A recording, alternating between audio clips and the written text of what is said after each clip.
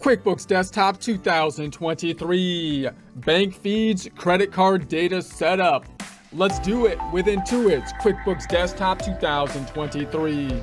Support accounting instruction by clicking the link below, giving you a free month membership to all of the content on our website, broken out by category, further broken out by course. Each course then organized in a logical, reasonable fashion, making it much more easy to find what you need than can be done on a YouTube page. We also include added resources such as Excel practice problems, PDF files, and more, like QuickBooks backup files when applicable. So once again, click the link below for a free month membership to our website and all the content on it. Here we are in QuickBooks Desktop bank feed practice file. We started up in a prior presentation, going through the setup process we do every time. In the view drop down, we got the hide icon bar, open windows list checked off. The open windows, they're open on the left. Reports drop down, company and financial. Let's look at that P to the L, the profit to the loss, the income to the statement, range to the change, 010122 to 123122. I'm going to stop doing that here. Customize the reports. We're going to fonts and numbers. Change the font. We'll bring it up to 14 as has been our custom. Closing it out. Okay, yes, and okay. And then reports again. Company and financial, this time the balance sheet. Let's customize it first. Change the range, 010122 to 123122, and then fonts, numbers, change 14. Oh, yes, K. Then let's go to the banking drop down and go to the bank feeds, and we've got our bank feed center. So we'll go into the bank feed center. So we've been entering data thus far with relation to one account, a checking account. Note that we might have multiple kind of checking accounts, or that we're going to be connecting to, possibly even multiple financial institutions, and we might have credit card accounts. So that's what we'll focus in on this time. We're going to add a credit card account. The credit card account is typically through a bank, a financial institution, and therefore we have a similar capacity with the bank feeds. Now, setting them up, there's a couple ways you can do that. One, you can add another account here using this button. You can go to the banking dropdown. Even if you had not set up any bank feeds, go to the banking, set up a new bank feed account as we saw in the past. I'm going to close that. I'm not going to go into it at this time. You can also then go to the lists drop down, chart of accounts, and we noted that we set up the checking account last time and had the bank feeds connect to it. You could set up another account, making sure that the type of account is a credit card account this time. We're going to hit the rise up, new account, and I'm going to say that this is going to be, it would be a credit card type of account. You got to make sure it's a credit card type of account, because only the credit card account and the bank accounts have the capacity to be connected to the bank feeds. Now, when we connect to the bank, we can make an automatic kind of connection. Let's check that out. Let's do it. I'll do it this time. We'll go to the banking drop down, go to the bank feeds, and then set up. I'll say yes. Closes all the windows, which is what I was trying to avoid, but it's okay. Then you can go here and type in a credit card, American Express, for example, and it should have many of the popular credit cards, and you go through the similar kind of setup process, noting that the financial institutions, as we saw with the banking side of things, might have different kind of security measures or protocols, passwords, IDs that you're going to have to use to verify that it is indeed you. You might have to actually contact the credit card company on occasion. But usually it's a pretty smooth process to set up.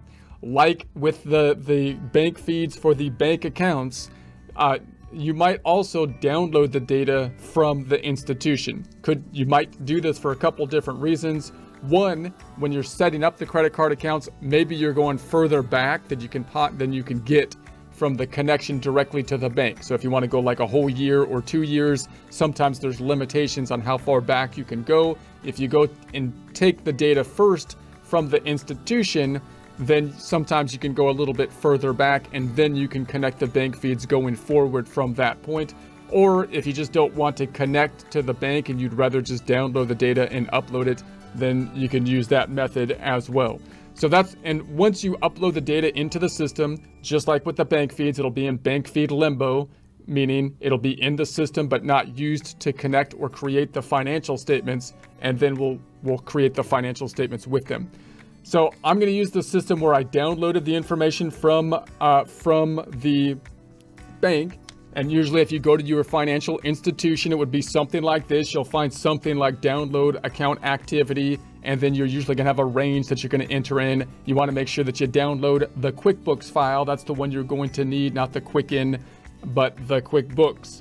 Like, it'll look something like this. So if I close this out, we're going to say minimize, minimize. So here it is. Now it looks like the software file, but this is actually a it's called a QBO, which is a little confusing because it sounds like an online kind of thing. If I right click and I go to the properties, then you can see here that it is a data file, QuickBooks OFX data file. So that's the thing that we're going to use to upload. Now there's a couple ways you can upload it into the system. If I went to the banking dropdown, bank feeds, and I said import web connect, then we could try to connect in this fashion, or wait a second. However, the system often recommends that I actually close up the QuickBooks file and then just double click on the data file, and it'll open up the software and then open up the bank feeds. Now, so I'll close this up. I'm going to make sure that I had this file as the last file I had open, and note that I didn't create an account for the credit card down here, which would be a liability account, a credit card account type, and I'll create that as I connect to the bank. So I'm going to have to connect that. I'm going to be aware of that. So I'm going to say, okay, let's close this out. And are you sure you want to exit? I'm sure, QuickBooks. Thanks for checking up on me, but that's what I want to do.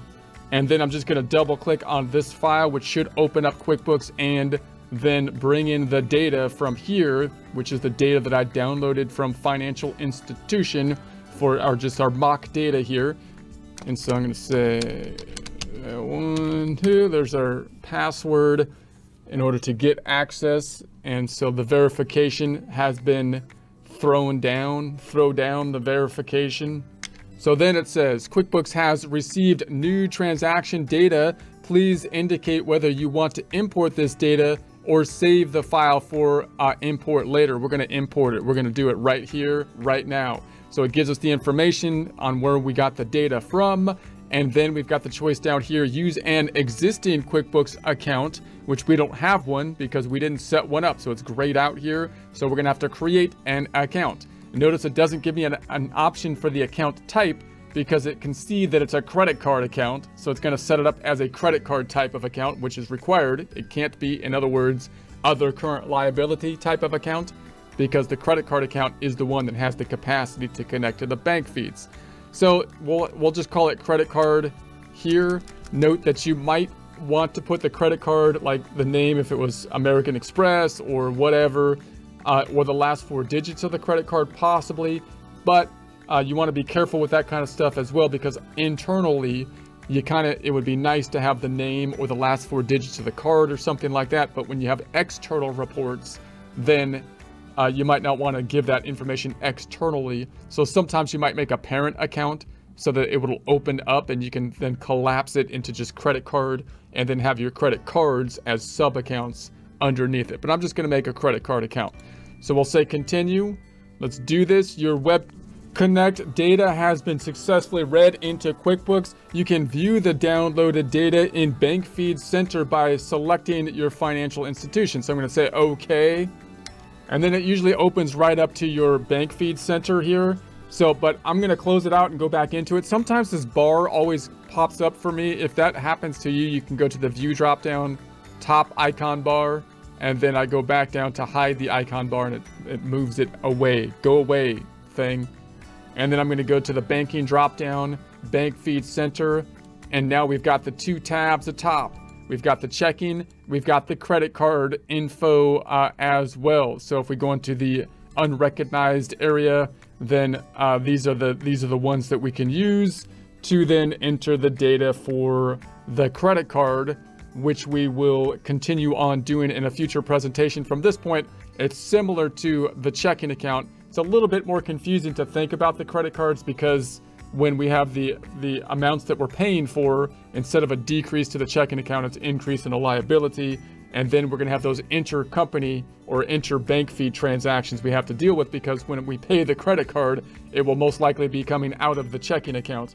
So now you're going to have, you know, a transaction that is impacting both sides being a bank feed kind of situation. So we'll talk about that kind of situation with these as well in future presentations.